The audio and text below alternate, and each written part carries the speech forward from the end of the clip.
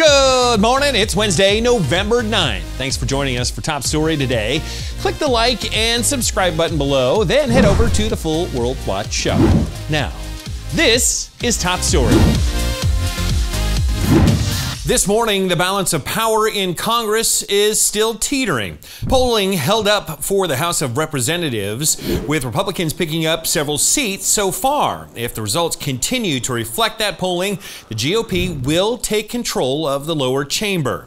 The Senate is too close to call, though. At the time of this recording, it was split 47-47. Georgia's Senate race is a prime example. Democrat Raphael Warnock led early, then Republican Herschel Walker stormed to the front, before the race leveled out late in the night. If either candidate hits the 50% threshold, it's an automatic win. But if not, they'll head to a runoff. If that happens, we may not know who controls the Senate until December 6th. This same scenario played out 2 years ago in Georgia, also with Warnock.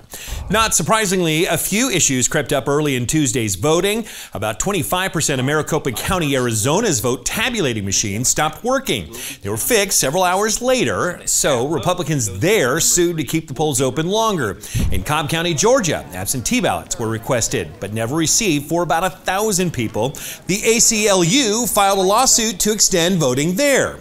It's hard to draw any major conclusions from the results so far, but we do know politicians eyeing a potential run for president in 2024 did very well.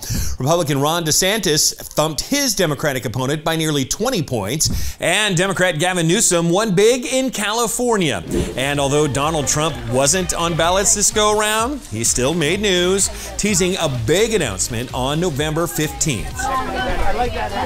Make sure to check us out at worldwatch.news/free video. You can actually watch the show free for a week.